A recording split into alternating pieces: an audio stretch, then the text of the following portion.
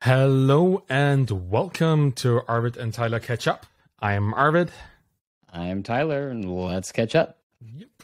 Arvid, what's up, man? How was your week? Oh, I had a great week. I was on another podcast. We recorded this a couple of weeks ago, but it was Yongsoo Chung's podcast that I was on, and it was a really funny recording. When I was talking to him, he was like in a closet somewhere, surrounded by his wife's clothes, and it looked like really just trying to find the best spot to get the best audio in his house, because I think he'd recently moved or just starting to build a studio. And we had a really nice conversation, and I thought this is going to be a great episode just from the conversation. And then he actually had it produced by, I think, an editor who used to work for NPR.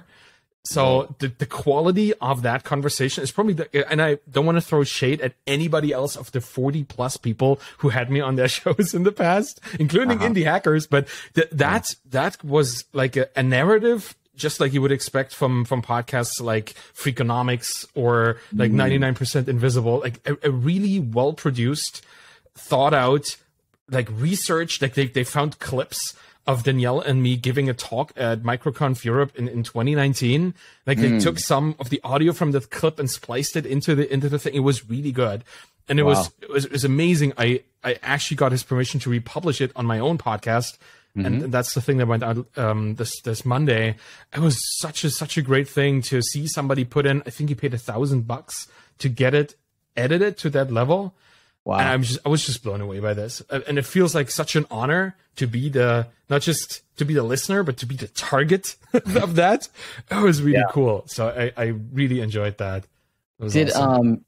Was the experience from your perspective very different, in the sense that did you have to do much more prep or anything like that? Or was sort of a normal, you showed up, you answered questions for an hour, and then they just did all the magic afterwards? It was all magic afterwards. It was just a regular conversation that we had in his closet and my Danielle's office that I'm currently sitting in. It's not even my own space. So we both were in, I guess, our partners' spaces in that sense, because it was like his wife's closet, I think, and Danielle's office. But we had an amazing conversation just about all the things. I usually tend to have to explain my origin story, like the whole Feedback Panda thing and building this with my partner and why we build it, what we built, and all these little things. But we quickly got into my method of writing and distributing like what I write in different media, and he found this editor that not just went through and removed like pauses or uhs and ahs. Like he actually turned the whole thing into a narrative that took parts from one part of the conversation and integrated them with other parts, pulled them together, pulled out like 3 or 4 major lessons with examples from the conversation. I've never seen this before, and I've never had so much attention paid, I feel, to what I had to say. So it was just the most wonderful feeling. And it kind of sets a bar for me, I guess, at this point, to where I want my own show to go.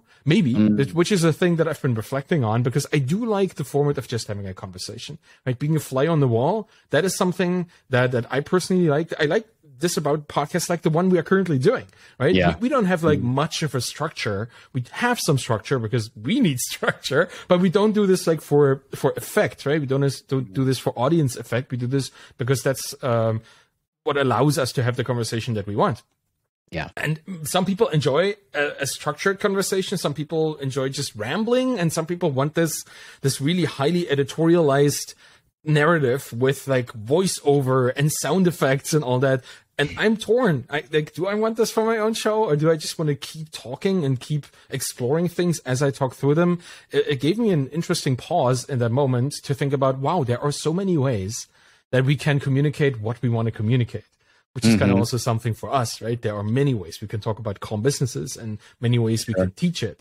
So that was a nice little happening for me this week.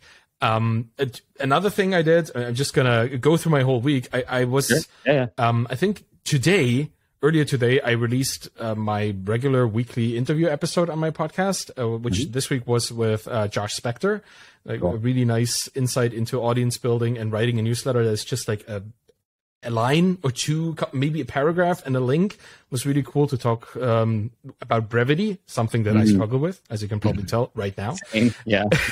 And it's the last episode out of, I think, must have been over 50 or 60 consecutive episodes that MicroAcquire, or now Acquire.com, was sponsoring. So I'm now on the hunt for new sponsors, and I have a couple leads. I can't say anything definitive just yet, but that was something I spent a lot of time on this week, to give the podcast a more financial base, which would eventually allow me to hire an editor for this, which is the whole point of sponsorship, right? So to turn this into a kind of self-sustaining system. Yeah, that's my sponsor hunt, still ongoing. I can probably report more next week about this. Cool. And one final thing, I took a bath this week, and it was amazing. It was just, I kind of felt like I needed a nice warm bath, because in Canada it's still kind of up and down, right? It's April, it gets super cold, and today's like 21 degrees Celsius here for some reason, and yesterday it was like 5 and -5 two weeks ago or something. It's quite bizarre change of temperature here on occasion. And I took a bath, and I thought, I have an idea, because I was just thinking about this this topic that is now the topic of my newsletter for this week. You're building a set. Well, that would have been interesting, but it was a different topic. But I figured, well, I can still write. I don't need a computer. I had my phone with me, so I started dictating into my phone. Essentially, brainstormed a lot of stuff that I just had going on while I was there, like splashing around in the bath. And then later, when I was done, I just threw the whole transcript into ChatGPT, GPT-4, had it generate an article outline for it, and then I wrote the thing right there from the outline, and it turned out to be a pretty solid article that I was just amazed by how easy it is to take notes that auto-transcribe into something that yet another AI can then condense and turn into these kind of structured notes. And I think we've talked about this before, like how I write, but this was an example of where I wasn't writing in the traditional sense at all. I was splashing around, yet here it is, right? The article is done and edited and everything. So I kind of just wanted to introduce that as a potential workflow, right? Writing doesn't need to happen in front of a computer or in front of a typewriter if you're a hipster, right? You can do this wherever you are. You just need a device that captures your thoughts in some capacity. So that was my week. Sponsors, writing, and an amazing podcast episode. Love that. Yeah. How about you? Busy week as well. So it's funny that you mentioned baths. I've also been getting into I discovered that the gym in my neighborhood has a sauna. And so I've been going like in the mornings, first thing, like literally like wake up, go for a walk, go straight to the gym and do like a 20-minute sauna. And that's how I'm starting my day. Like most days, not every day. Really fantastic way to start the day. So that's been an awesome addition to my my routine, and now I'm going to start just turning on transcription and talking while I walk, because that's actually excellent. That's perfect. Now I can justify it. Oh, I'm working. Yeah. Can't take the phone into the sauna though. I don't think it would do well there. But on our docket, we had a big week. We closed our fourth fund this week. So April 1st was the deadline. So over the weekend we got all the signatures and stuff like that in, and I don't have the final tally, but it's something approaching 200 investors, which is great. It's kind of funny, in this business, you get to just like raise another fund and you're like, hooray, we get to stay in business. But that's where we're at, which is cool. We also have something pretty interesting cooking up that I think, until this podcast gets massive, we will use it to share a bunch of stuff that's not publicly announced yet. And so we've been working on a suite of very small apps that we're calling Calm Flow collectively. They're things we built internally that basically are leveraging. We have this 2-person team at our company that all they do is kind of no code automation and now integrating AI into those workflows. And so we have like on any given month, we have like literally like tens of thousands of zaps running through Zapier and Make and all those sorts of things. And they're really starting to get super powerful now that we're injecting little bits of AI into those workflows. And so we're starting to take the most interesting and useful ones that we use every day and kind of micro productize them. So we're releasing, a lot of them are Slack based right now, just because that's where we spend a lot of our time. So we're releasing 2 apps at least for sure. One is a way to export threads out of out of Slack. So when you have a great conversation, especially in a community Slack, a lot of them are free and they don't have the history. You want to be able to like rip out a fantastic conversation and add it to the wiki, to the internal, to the circle, to something like that. One click way to do that really, really natively. And then the second one is going to be bringing ChatGPT directly into your Slack workspace with like one click. You put in your API key and boom, you have a little bot. And then you can do all kinds of cool stuff in line with it. You can say, summarize this discussion we just had into an 800-word blog post. And it's just like, boom, right there. So we're kind of releasing that in beta to our portfolio. So it'll be free for them. And then if all goes well and they're interested, we're going to probably roll it out as like a subscription bundle of a bunch of different little apps that we like. So that's exciting. It's nice to be back in builder mode a little bit. So that's cool. And I had a interesting observation that I just tweeted about, which is like I've been dealing with this nerve issue for almost 6 weeks now. And it's kind of just like this persistent thing that's made it like hard to exercise, hard to type. It's just like been a total drag, and nobody knew about it really, and it just was a good wake up call and reminder for me to remember that the person on the other side of that tweet, email, Zoom call, whatever, they probably also have their own thing they're going through. And not everybody is, hanging a sign saying, I'm dealing with a really challenging thing with my kid, or my dog is sick right now. Or, they don't tell you that sort of stuff. And it's probably better to just kind of go through life assuming everybody that you interact with is dealing with some crap right now, and just be a little bit calmer and more patient with everybody. So that was a good reminder. That is really nice. Honestly, I'm just thinking about yesterday. I started listening to one of my favorite audiobooks again, and this is related. The audiobook is called Harry Potter and the Methods of Rationality, which is written by Eliezer Yudkowsky, like the guy behind the Less Wrong community, the rationalist community. And it's a book, funny, like a Harry Potter fan fiction, if Harry Potter was a rationalist, which is just the cutest thing. And in a way, what you just described, the feeling that we have when we talk to somebody else and we completely kind of ignore their circumstances, that it reminds me of what is in the audiobook. They talk about the fundamental attribution error, that when somebody else messes up, we attribute it to a characteristic, like some kind of character trait. But when we mess up, we attribute it to the circumstances of our lives. And what you describe is the exact same thing, right? You know your pain, you feel your body physically, and you know that, well, you were in a Zoom call, you didn't listen for 5 minutes. That's not because you're disinterested. It's because you all of a sudden have this little itch somewhere and you really need to deal with it, right? It's a circumstantial problem, but somebody else who watches you not listening to the conversation, they might think you're lazy or inattentive, right? Yeah. So it is a nice reversal of this fundamental attribution error that we have, where we attribute other people's weaknesses to some kind of character flaw, when in fact it's just an expression of some thing that happens to them in that moment.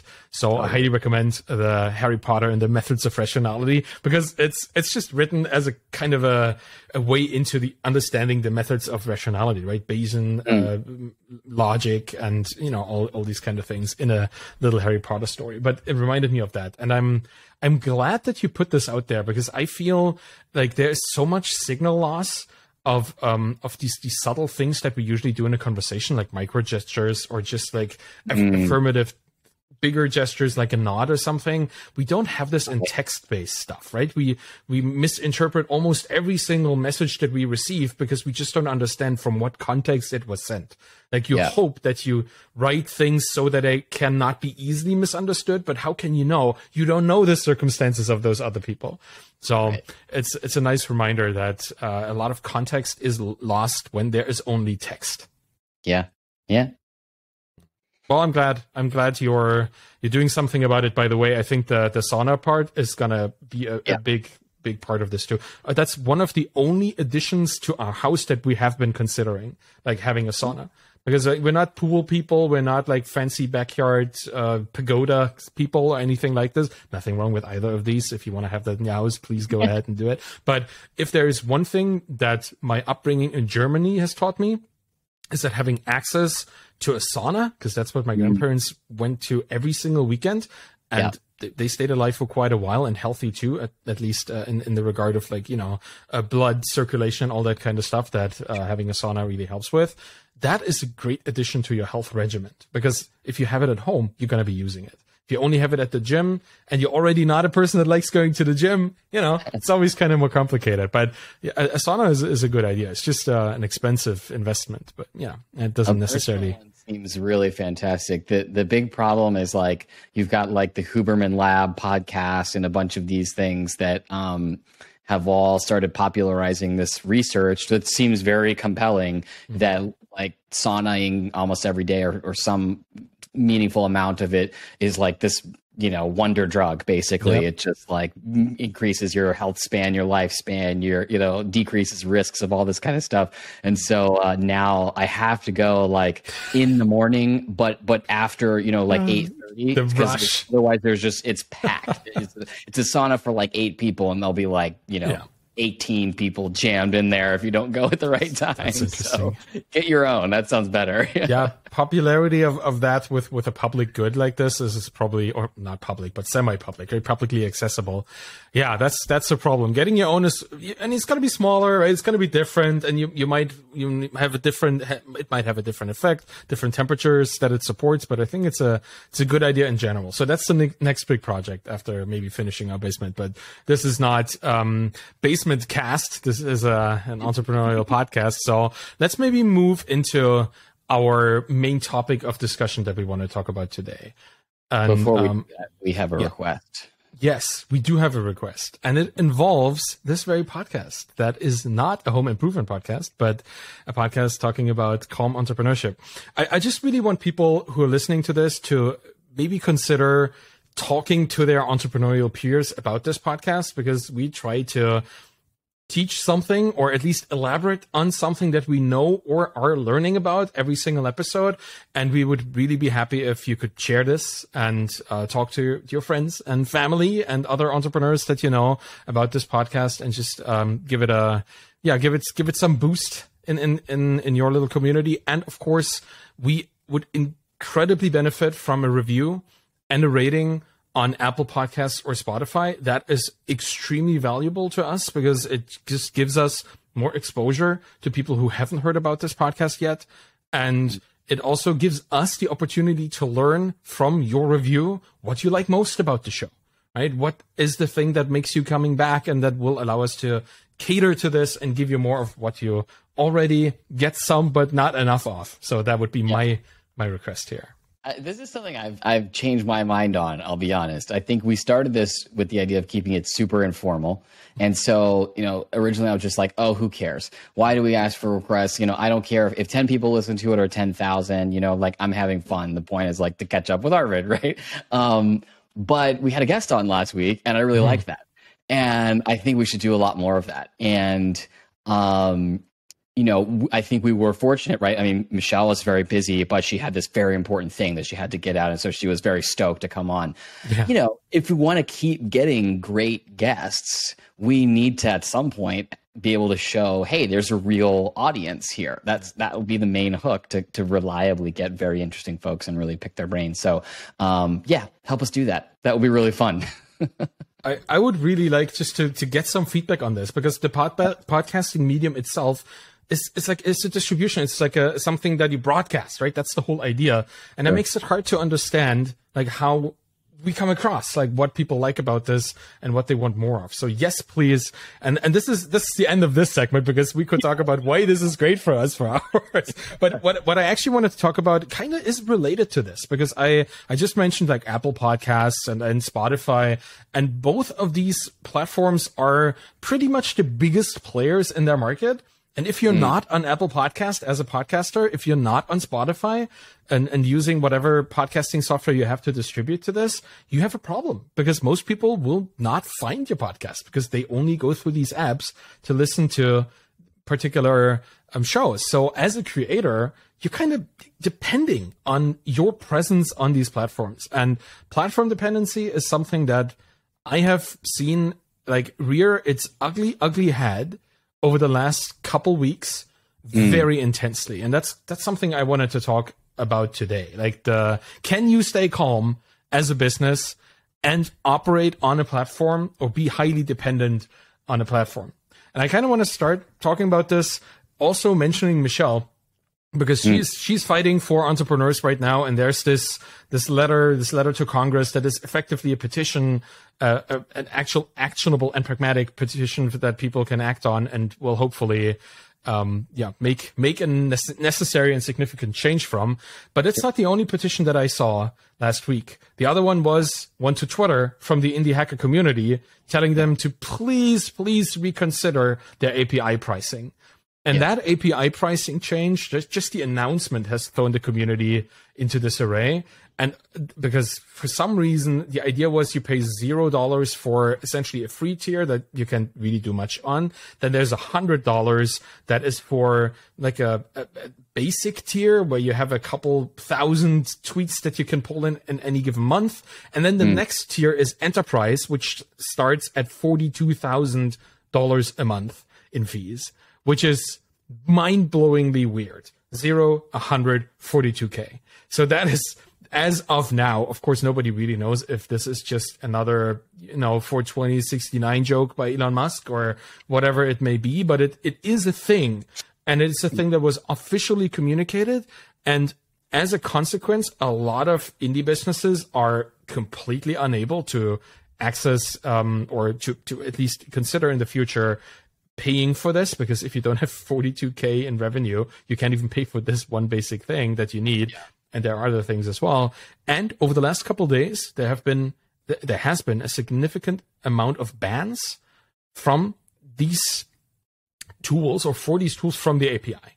So API access for tools like Tweet Hunter got banned yesterday. WordPress got banned. WordPress.com.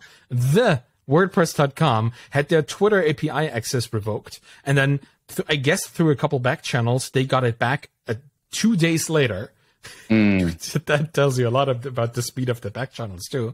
And WordPress, other tools like elo.so, Blackmagic had problems with that. And all of the indie hacker Twitter tools that we know are threatened by this, and probably many, many more software businesses in this world. And I wanted to talk about building on a platform like Twitter, what that means for you as a business, and how, and if at all, we can deal with this. What do you think about this development? Yeah, I mean, I think there's a lot of different things we can unpack there. This is something that we think about a lot, especially because, we're frequently investing in companies that have, a greater or larger extent of this kind of platform dependency. And so it comes up quite a bit. And let's see, where can we go? Right. So the Twitter one, I think is pretty interesting. It is. So, we invested in Typefully, Fabrizio and Francesco. And so I was just asking them, actually, I was just confirming for them. I was like, is there, because they announced they're just going to continue, right? Typefully is built, straight off of Twitter. And I asked them, had they, discovered some sort of workaround, and they're just like, no, they're just paying the enterprise tier, like $40,000 a month. And, they're sort of fortunate that they were further along. They had outside investment. They had a bunch of different things going their way where they can just kind of eat that cost for a while. But yeah, you're right. If you're going to launch something right out of the gate, you're just dead, right? Or even if you built something to, 25,000 MRR, you're toast. So it's pretty bad. Really, my heart goes out to a lot of those indie hackers. That it's like, you always live with the specter of this happening, but even still, when it happens, it just frankly sucks. So yeah, for sure. I'll speak for myself, but maybe for the both of us, if there's anything we can do, any way that we can help, any advice that we can give specifically, feel free to reach out to us, because this is not great. In terms of what we can talk about here, I think, so one thing to do is to break down platform risk a little bit. I kind of break it down into two major risks. The first one is just a cost inflation, right? So you're using something and they start to charge you for it, or they start to charge you more for it. And then the second one, which is not really relevant here to Twitter, but is also there, is the idea that the platform releases, what you created for free. Right. That sometimes I think the term for it is called Sherlocking, which goes back to, I think it was Apple who was sort of famous for or like just straight up, ripping off the products that people built on top of iOS. And I'm not sure why it's called that, but that's the kind of geeky word for it. I have a couple ideas, but what's on your mind about this actually? Why don't you lead it in a certain direction, and then we'll go from there. I have some counter strategies and things that I think about this, but let's dig into the main topic a little bit more. Yeah, I think let us maybe define what we think platform risk that consists of, because I also feel it has multiple layers, right? There's the risk of just choosing one platform. It's like limiting yourself to one platform to build on. With tools, analytics tools, they tend to be capable of supporting multiple platforms, right? If you want to have like a social media analytics tool to see like what the impression of your social media content is, you can integrate Twitter and Instagram and Facebook and LinkedIn and whatnot. You have multiple of these platforms that you could support. And if one breaks away, at least you're kind of diversified enough to, try and find another platform to monetize. That is at least something you could potentially do to not just be dependent on one platform. But that doesn't make sense for a Twitter tool. Like if you want to support Twitter users, you have to build on Twitter. You can't build on another platform that supports Twitter. Twitter is the only platform that you can automate and support Twitter stuff on. So that is the biggest problem that I see in platform risk is just that you limit yourself, you lock yourself in. It's like vendor lock-in, but from the business side, right? It's not just that you choose a dependency you can't let go of. It's like there is a whole business without which you would not exist. And we have this platform risk, that's kind of the business version. And then we have platform dependency, which is kind of more the technical side, I feel, where you integrate certain things into your business that are relevant to the functioning of your business, that when they go away, everything falls together, like everything explodes or implodes, depending on which direction the explosion goes. So that is another more technical layer. And we can, I think, when you think about platform dependency or platform risk, like every business is built on some platform somewhere, right? So the question is, to what degree does risk exist? How can we mitigate it? Kind of asking the question of how can we prevent something from completely pulling our business with it should it go. That is something we should talk about. And for myself, I've seen this happen with a lot of like smaller software dependencies, like little tools that you use, and usually an abstraction around them is enough. But there are things like if Twitter doesn't allow you on the platform anymore, then your whole business might be in peril. What do you think? Like, what other some thoughts. I'll rattle off a couple of these and we'll see which ones we want to dig into. So one is, I think you hit on it, which is that every business has platform risk right now. I think I saw a lot of sort of tweets to the effect of, I'm never building on another platform ever again, like lesson learned, like next time I'll build a platform independent sort of thing. I really genuinely don't think that's possible, especially in tech and software these days. Like you're just choosing the platform, right? At the end of the day, you're not going to be, I mean, I guess in theory you could, but you really have to go out of your way to start racking your own server so you're not dependent on the AWS platform, and rolling your own SSL code so that you're not dependent on all this sort of stuff. Like dependency is baked into the world of software because it's leverage, right? You save your time of reinventing an almost infinite number of wheels to be able to ship this product by using these different platforms, right? So I think the right mindset is not to sort of say like, platform risk is terrible because, we had this thing happen and what I'm going to do is try to avoid it at all costs, because you just will end up like, writing your software on sticky notes, right? Like you just can't do it. So the question is just how do you assess it and how do you mitigate it? And then also how do you best take advantage of it, right? Because there is an upside to it. So I think also recognizing the upside of platforms is important because you're kind of making a risk reward cost benefit analysis at all times in terms of how integrated you want to be. There is a reason why a lot of indie hackers are in this predicament, is because you don't have a ton of money on marketing. And so one of the absolute best ways to grow a business when you are under-resourced, a small team, is to hop on a platform. You know, you get to piggyback on their marketing spend, all the TV ads they're running and stuff like that. We saw this. We did a lot of investing and building on Shopify, and it was fantastic, right? You built stuff on top of Shopify, and they were adding 1 million stores a year. And so you just had this natural customer flow that all you had to do was sort of get in front of. And that's fantastic. And then you just have to assess the risk on the other side. So I think, let me say one thing, which is maybe not going to be that helpful, but I think is potentially interesting. Assessing the risk. We have thought a lot. I have personally thought a lot about how can I systematically create an approach to this, because every application for investment that we see has some degree of platform risk. They're building on Stripe, they're building on Shopify, they're building on WordPress, they're building on top of, you know, some developer tool platform.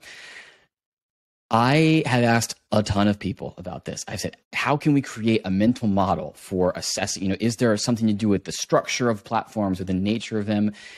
And I and we and everyone have come up completely empty for any sort of generalized strategy to assessing how likely is it that the platform is going to screw you over one day in either of those two ways, either raising prices or creating something for free.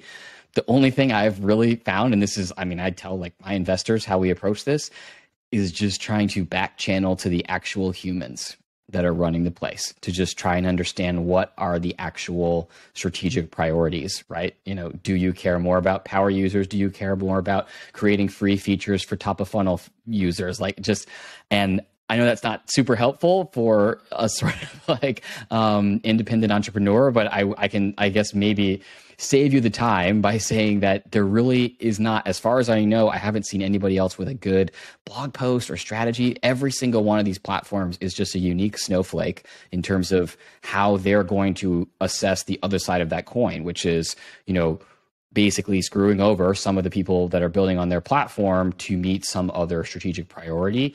And there isn't really like a generalized approach where you can say, well, okay, that one's going to be low risk, that one's going to be high risk, that one's going to be medium, because it's just totally dependent on other strategic priorities. Usually it's usually like, okay, well, we need to grow our top line user numbers, so we have to change this, or, you know, I have some more things. What do you think? Well, unless you have access to this back channel, you're essentially looking at a black box, right? It's a it's a business that has its own internal motivations that they will not disclose, and even if they talk about them, you can't be absolutely sure that this is the truth or just some kind of. It really reminds me. I was thinking about this also in the bathtub. This is very much like what we're currently experiencing with ChatGPT. With OpenAI, with these systems where we don't know how they work, where even their makers don't know how they work, because they have an internal mechanism that is completely obfuscated, non-traceable, opaque to the people using it. And in many ways, I think you should treat, as an indie entrepreneur, businesses on whose platform you build as exactly that. It's an opaque black box that may or may not be goal aligned with you. That's the whole thing in AI right now, right? The alignment problem. Like, is AI gonna kill us, or is it gonna help us?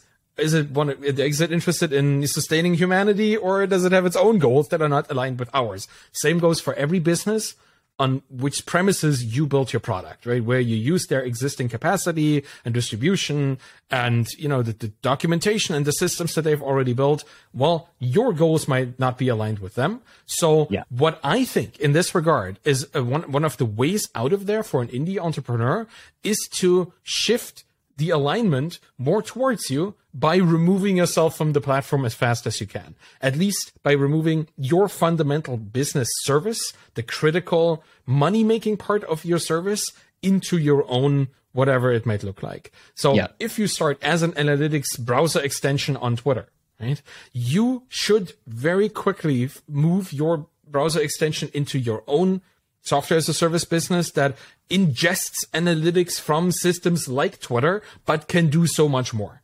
Because once Twitter falls apart, your connection to Twitter is severed, your standalone SaaS that can ingest things from anywhere is going to continue working.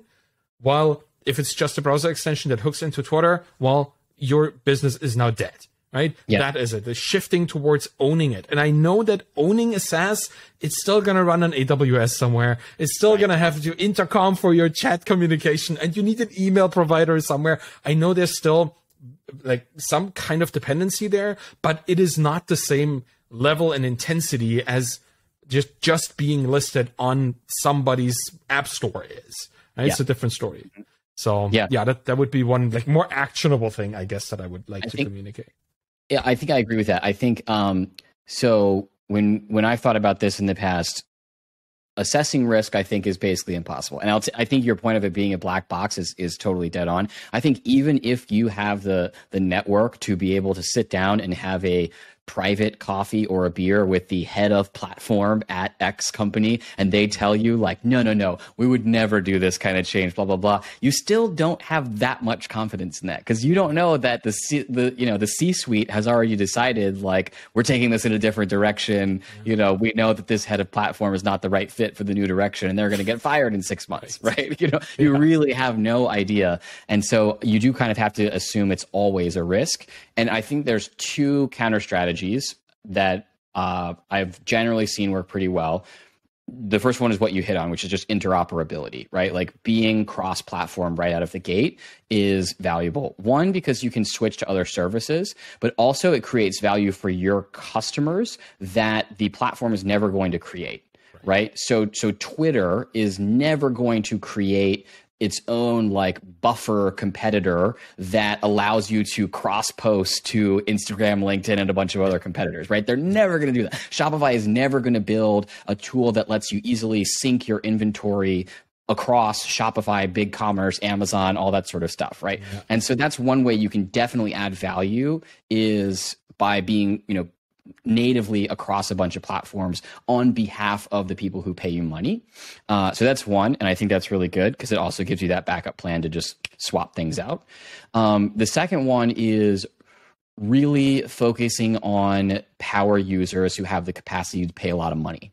Mm-hmm. And the main reason is that insulates you more from it insulates you from both risks, right? It insulates you from price increases, right? Because you have people who are, much more flexible with their capacity to pay, right? So if you're just like, well, here's this power tool that you already pay, $1,000 a month for, now it's going to be $1,500 a month, but it's mission critical to your business and it makes you $50,000 a month, like no problem, right? Yeah. Versus like, if it's a consumer product and it's got to go from $10 a month to 50, and you're just, completely screwed. The second thing is, it insulates you a bit from the risk of the platform releasing your product for free, simply because usually the way that they do that is the more least common denominator type of products are the ones that they release for free, right? So the thing that almost everybody on the platform uses tends to rise to the top of what they'll actually end up releasing for free, right? So, Apple releasing like Notes, right? Everybody uses Notes, right?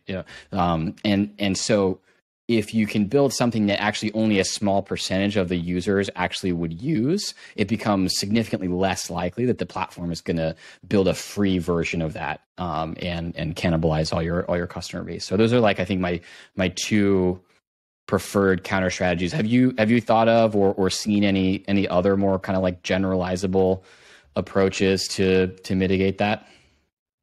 I mean, other than diversifying, like diversifying from the beginning. And I think what you said just now with the second example, that kind of ties into like generally a good business philosophy, is to find a niche problem that is not niche because it's just a couple people who have it, but it's niche because it's specific and commonly felt among a pretty sizable group of people who have the budget for a solution to that.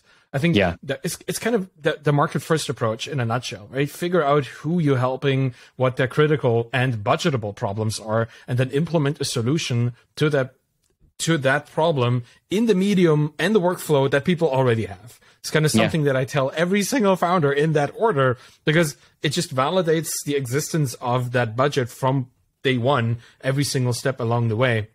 Whereas just building on some platform, building some kind of solution to some maybe perceived problem, which a lot of tools start out with, right? People want something, they build it on the platform because it's easy, it's fast, they can quickly prototype it and put it out there. Wonderful. But if it doesn't solve a problem that people are willing to pay money for, then you trying to monetize it is going to be a big issue. So even just the approach to what you're building and how your idea comes to be, right? Is your idea the thing that starts the whole thing, or is your idea a consequence of market exploration? That already makes you less prone to platform dependency, because you will consider why it is so useful to solve this problem. And being part of the platform is going to be part of it, but it's not going to be the only thing that you consider. I like your value adding logic that you just kind of put in there. Like the thing you build, if it already adds value that the platform itself would never want to capture because it involves other people, then that added value, that is a logical, like the core of a business. that value add is the business, and how you implement it, that doesn't need to depend on the platform. So I don't think, honestly, there's much more to this than like diversify away from the platform into something that connects. Maybe that's the point. Maybe the idea in most things, if you look at no code as well, like the successful no code tools are the ones that integrate the easiest. Right? Yeah. They're not the ones that solve the most specific problem by themselves, but they're the ones that solve this problem and then integrate in the surrounding environment. And I think that is generally a good idea, particularly with software, because it's so easy to integrate things nowadays. I think the one actionable piece of advice that I would take away, so what I would not take away from this Twitter experience again is like, platform dependency is terrible. I'm never going to do it again, because you're really just picking platform dependency. Like there's always going to be platform dependency. What I do think is a good lesson to learn is probably earlier in the life cycle of the business than most founders think or do. You should do a sort of pre-mortem, right? So a pre-mortem is like, okay, we've gone into the future. Our business has been killed for the following reason. Let's work backwards from why. And then you sort of say, how can we pre-mitigate that? I think doing that exercise, like much sooner, I think people tend to wait till they're like enterprise tier before they even start thinking about this. But earlier on in the life cycle of the business, you should probably say, let's assess pre-mortem. Like our business was completely nuked by one of these two platform risk scenarios, right? Either price increases or they released our product for free. What can we do now to start mitigating that risk? Because I think, you almost inevitably will have some kind of platform risk in any kind of good business idea that's worth doing and that gets some initial traction. And so you got to just start thinking earlier about how do you make sure that you mitigate that. And that can be as early as in the very first or early versions of writing the code, you make it much more interoperable, right? You go ahead and just take a look at the APIs of the competitors that you might need to switch to, and you write a slightly more generalizable, approach to routing that versus kind of hard coding very specific integrations with one of the particular platforms. But yeah, I think doing that earlier in the life cycle, earlier than you think, basically, is kind of all I would say. But yeah, it starts with technology choice as well, right? I think like from the software entrepreneurial perspective, more the software part than the entrepreneurial perspective, I've run into this a couple times over the last decade, is that there was an integration that was built on one specific tool, and now the tool is removed and replaced with somebody else, and now we have to completely rewrite the integration because it just doesn't work anymore. And what I learned in those many jobs that I encountered this with, because people that did not think about it, was just to have at least one abstraction layer around it. Right? Put some abstraction in there for every single thing you integrate. And when I built Feedback Panda, I did this also with a payment system. We had Stripe in there, but I had considered Paddle or FastSpring or whatever, PayPal, like tools that you could integrate that have a charge this person money API endpoint, or, process a refund endpoint. But I didn't integrate them like in hard code into the code. I had a module that would charge somebody money. And then that module was implemented for Stripe, but could have been easily implemented for every other tool as well. And you can do this around almost every single thing that technically you integrate, including your hosting. I think that's also a thing that I ran into with Feedback Panda. I'm just going to put more Feedback Panda stories on here because they were so soul-crushingly weird. At some point, we were hosting our whole software stack at a pretty small German cloud provider because we thought, they are a startup, they're currently scaling and they can grow with us, we can grow with them. Well, it turned out they didn't really know how to deal with like federation of their servers, and everything just exploded into flames, and it was really bad. We had outages that lasted half a day, which for a software as a service product that is being used in that time like most specifically, like during that particular point of the day, that was really frustrating. We had to refund a couple of subscriptions and try to figure this out. All the while, I think that was happening while I was traveling from Berlin to Canada. So I was in the air for 8 hours, and I was really, I can still feel, as you can probably hear, how this affects me. It was really stressful. Classic indie hacker nightmare, basically. It really was. And we had to overnight migrate the whole software stack onto the Google Cloud, or some other cloud would have also worked, but we needed to abstract it so it could be migratable. And ever since then, every effort that I put into the software was aimed at making it more easily migrated should something happen. And I should have done this from day one, like to encapsulate it in a Docker container, too technical maybe, but put it into something that is portable instead of something that runs super well on this one platform, because that was ultimately the reason why we had day-long outages, because we just did not think about this early enough. So I love the pre-mortem idea, and it's kind of reminding me of the whole Tim Ferriss's approach to, what is it, like the fear setting that he does? Like imagine the worst case outcome and feel that you can still be okay if you're prepared enough for it, right? Or that life will still go on. So now that you know, how do I mitigate this? It's kind of the same for your personal psychology. You can do this for the psychology of the business and stay calm at that point too.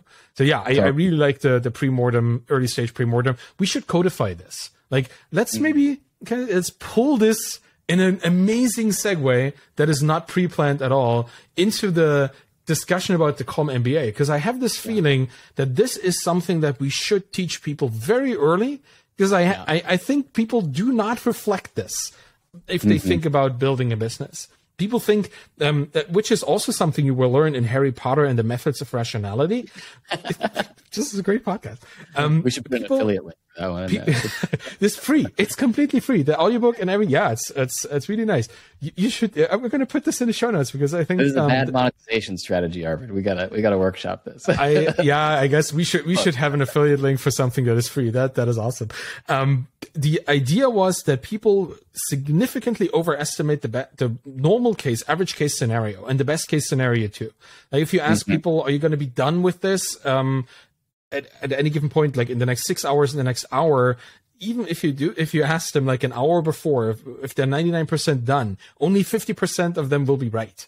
Like there's people just think way more optimistically about the regular case, because the regular case of any activity to most people is a case where nothing happens, nothing goes wrong, which of course is not reality. So that is, that is something that if you start a business, you think, okay, yeah, I'm going to build this, and then I'm going to get maybe a couple customers here, and then I'm going to do some marketing, and, like you optimize your thinking for this ideal case. And then it turns out that 2 days into you launching a product, Twitter just completely cuts off your API access, right? That is something that we can teach people to think about just in the early stages of starting a calm business, because it's a mindset thing.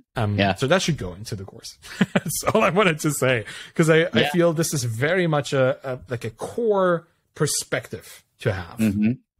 I like that a lot. Yeah, it fits to a narrative, like a little, I don't even know what to call this. It's a thing I say about where mentorship can be valuable to entrepreneurs, because I think that in general, I'm kind of default skeptical of a lot of kinds of mentorship for entrepreneurs, just because I think all right, I'm going to try to keep this not into a big rant. I think I just opened a Pandora's box here. Go for it. The brief version is, I think entrepreneurship is inherently sort of volatile and sometimes cyclical, right? So it's very different from architecture, right? Or even more like structural engineering, right? Where the right answer kind of stays the right answer for a very, very, very long time, and you're incrementally building on. So somebody who's done structural engineering for 90 years, like they know pretty much the right answer almost every time.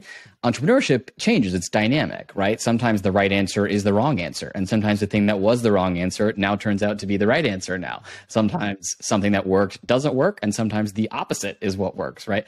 So I get pretty wary of trying to sort of be very prescriptive, but there is something that I call seeing around corners, which I think is like the area where it's very useful, right? Which is not, hey, I'm going to tell you how to assess platform risk. It's more like I'm going to be able to walk you through some of the like fog of war of what these kinds of platform risks can look like, so that you can see around the corner of your own kind of path that you're creating for yourself. And I totally agree. This would be like a great sort of module, once people have settled on an idea or they're trying to evaluate an idea, to say, let's do a platform risk assessment exercise to sort of, pre-mortem it, basically. Yeah, I love that.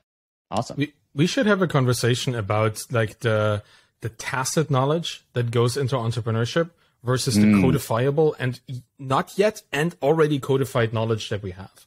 And I've been reading up on this over the last couple of weeks, some really interesting, really thinky articles about what things do we inherently know but have a hard time expressing, right? Hard time teaching people by anything other than just osmosis, by having them see us do it and learning, experimenting and figuring it out. I think for our teaching efforts, it's going to be important to understand which things we have a hard time talking about, even though we know what they are. Right, which is such a successful or at least seasoned entrepreneurial thing. We have this feeling.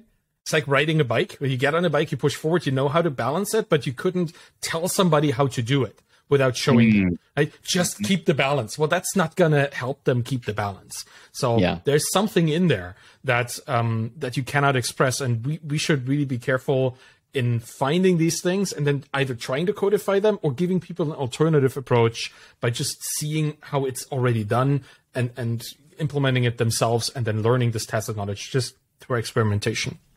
So that would be a topic for another episode, I guess. Just what kinds of knowledge we are aware of, or not, even the unknown unknowns of entrepreneurship. That would be super interesting, right? What don't we even know? Can we get there? That would be cool. I would love to talk to you about this. The epistemology of entrepreneurship. Oh man, that is like a meaty topic.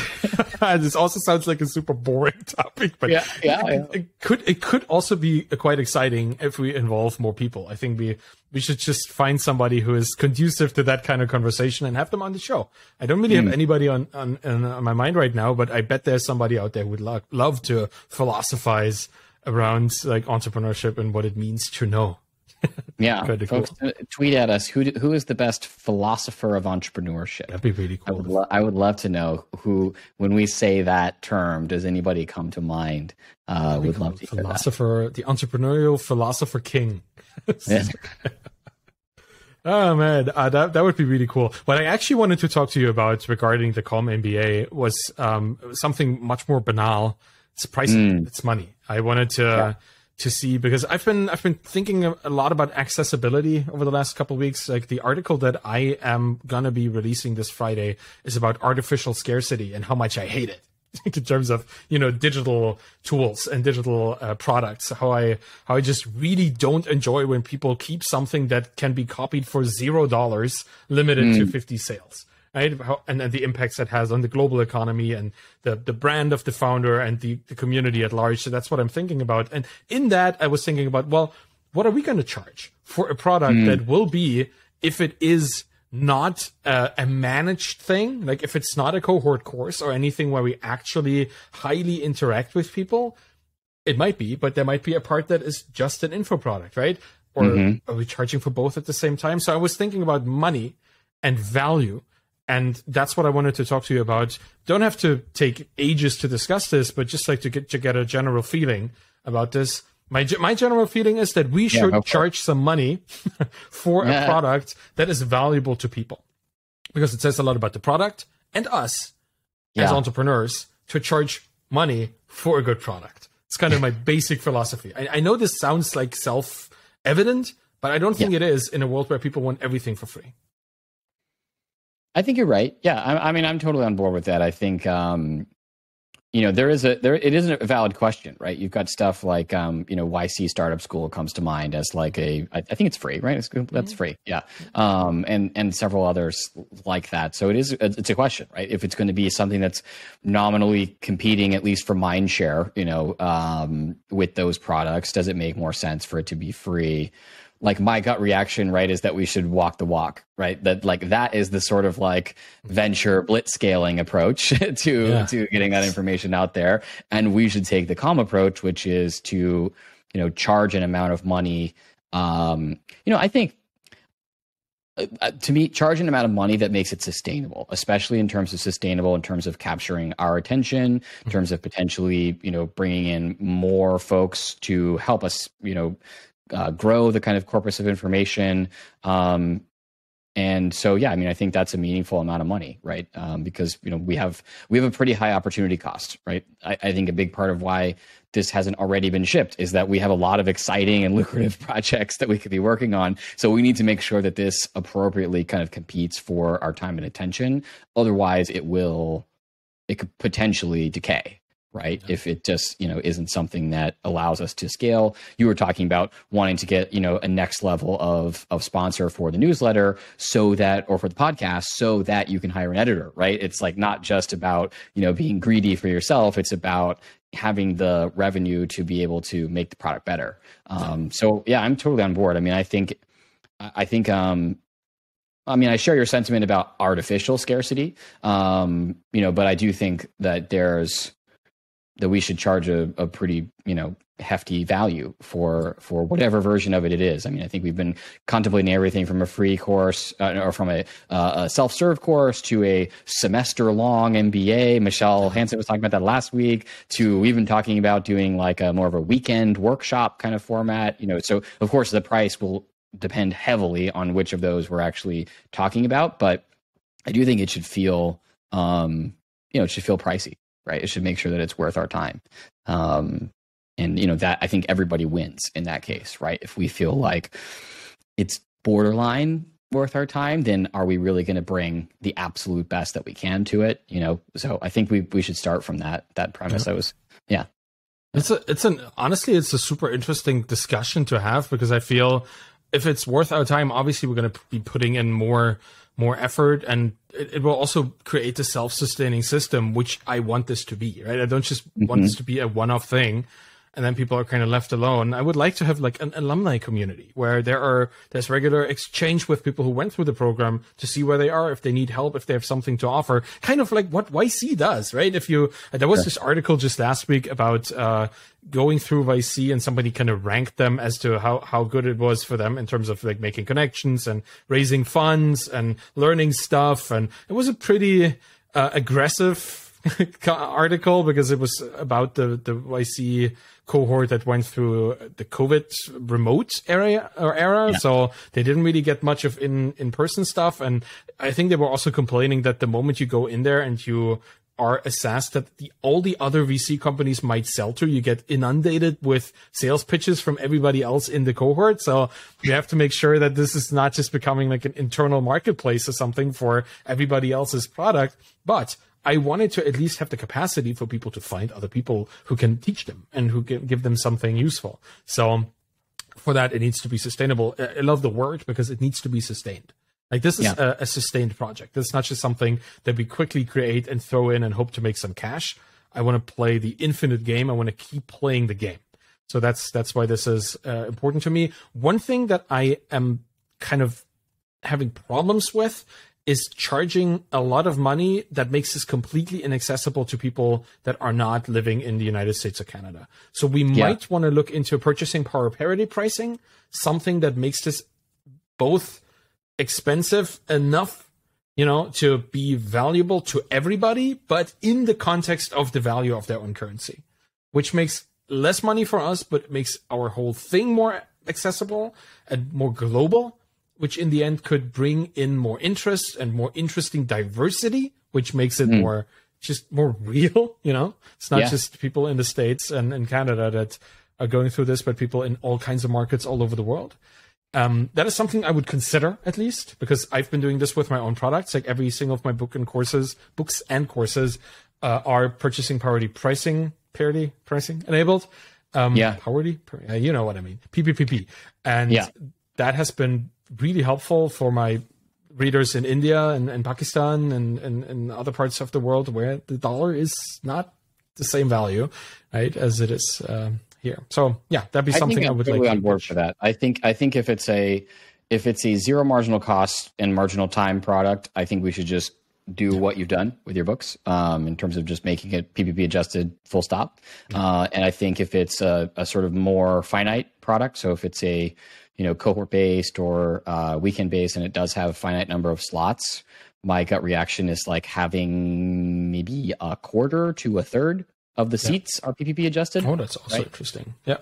So that, because cool. I mean, like, we want some control over that, right? It does need to be sustainable. And so, if just by happenstance of when we tweet it, time zone wise, the entire cohort fills up with people at the lowest possible end of PPP adjusted, that could be a problem, especially if we start to hire people for it and stuff like that, right? So I think we can find some happy medium where, there's a finite percentage of them are PPP adjusted. So the opportunity is there, but also we don't have huge, uncertainty every time about what is the actual revenue we're going to have to work with. That is a great compromise. I love that because it is both inclusive and sustainable.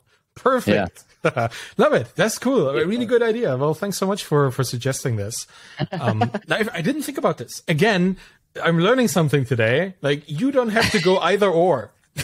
Who would have guessed? Oh, that's great. I think, what do you think about this? I think for the next time we meet, I think we should put a hard deadline for when we're going to ship something. I think we've done a decent amount of scoping. I think we can put something out there for at least for ourselves that says whether it's a workshop, a course, like something that people can actually buy by a hard deadline. I think we should talk about it this week and set it. What do you think? Oh, I'm excited. I would. Okay. I love deadlines, man. Deadlines help me a lot. With just getting something out of the door, and if we can find a deadline by next week, that would also be super helpful because the week, in 9 days or something, I'm gonna head to MicroConf in Denver, so cool.